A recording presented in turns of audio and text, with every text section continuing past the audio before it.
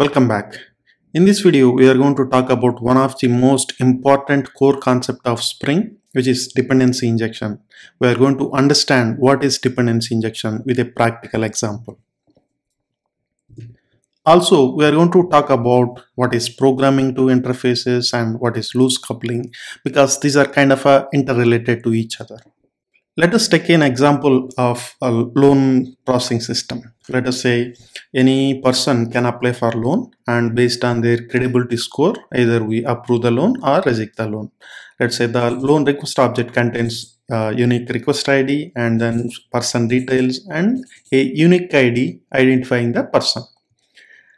And we have loan service, and there is a method called apply for loan passing the loan request object. And here we are depending on background verification service and calling the get score method by passing the person's unique ID.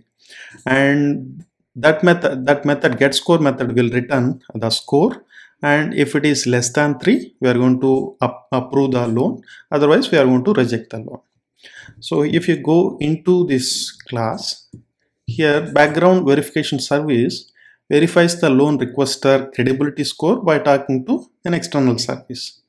And here the get score method takes the person's unique ID and talk to the service and then return the score.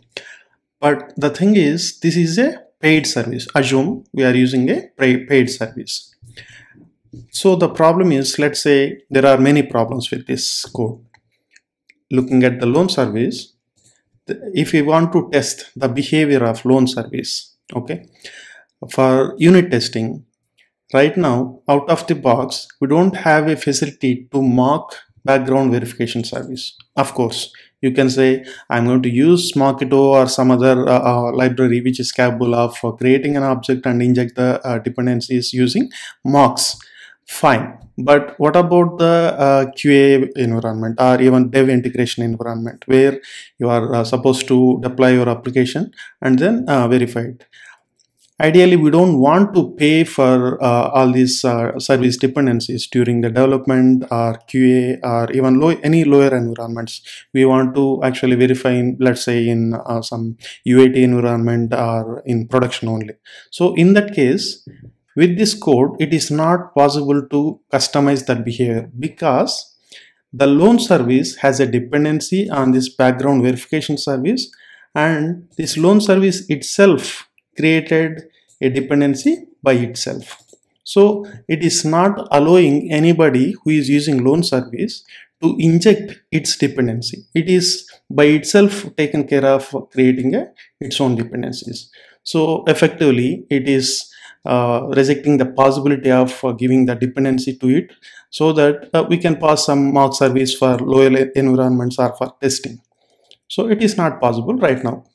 So what we can do, instead of letting the loan service creating its own dependencies by itself, we can take it as a input, as a dependency through the constructor or using setter. But I would strongly recommend to use constructor injection instead of a setter, because let's say user forgot to call the setter and it is a mandatory dependency. Without this dependency, this functionality anyway is not going to work. So in that case, it makes sense to take the dependency through a constructor. So let's refactor this code.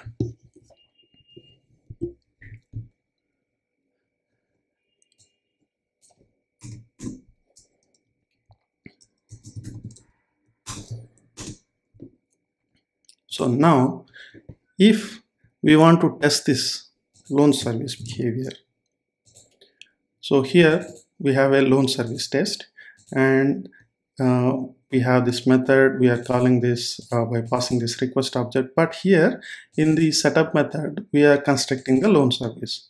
Now it is giving error saying that it needs dependency of background verification service. So now we can create a dependency of loan service, which is background verification service, as a mock using Mockito. So first let us define background verification service and create it as a mock. Mock.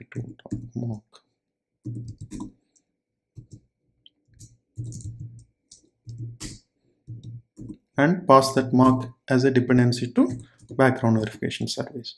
So for our testing, now we can mark the behavior of background verification service according to our requirement for this test case scenario. For example, let's say apply for should approve loan when score is greater than, less than 3. So this is the case. So how do we mark it? We can say given BGV service dot get score and pass this unique ID will return, let's say 1, because if it is less than 3, it should approve the loan. And right now it is not returning any value. Just for the sake of discussion, let us assume it's going to return Boolean. If it approves, it's going to return true, and if it doesn't, it is going to return false. Okay, now you can say approved, and you can verify asset equals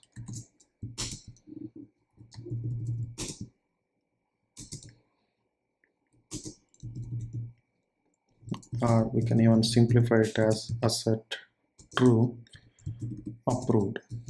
Okay,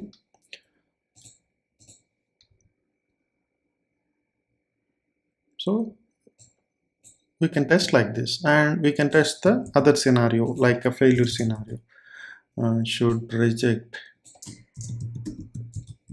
loan when score is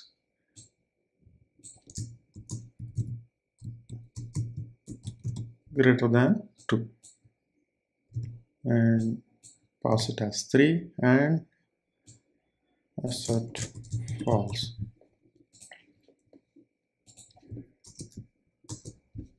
Okay,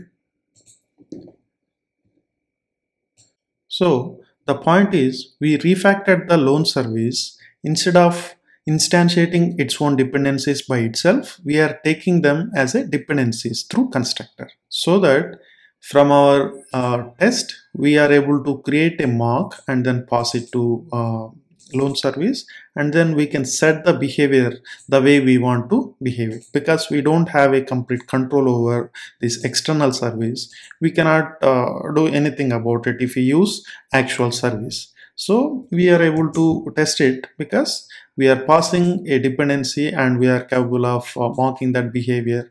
So this is how we can solve for testing. But what about QA environment or dev environment? So any lower environments, we want to use some mocking behavior instead of using the actual service. How do we do that? For testing, okay, we are going to use mocks and we are solving that problem. But how about lower environments, right? So that is when programming to interfaces come into picture. Here we see programming to interfaces, right? So instead of using it as a concrete class, let us extract an interface from this class. Refactor extract interface and named as a background verification service with this method refactor. Yes,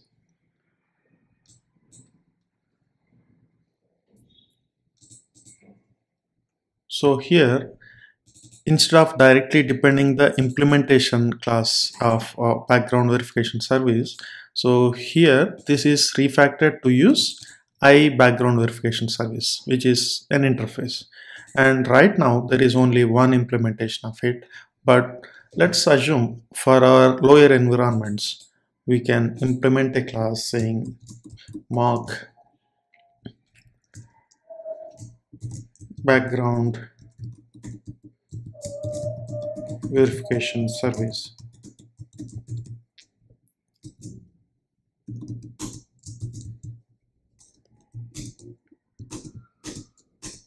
and you can implement in whatever way. Let's say you have a set of unique IDs. For those, you return some more than 2 score. For a set of unique IDs, you can return less than 3 score, so that you can test the scenarios for using specific person IDs. And while using in your lower environment, maybe you can put a configuration saying that which background verification service needs to be instantiated and injected into loan service.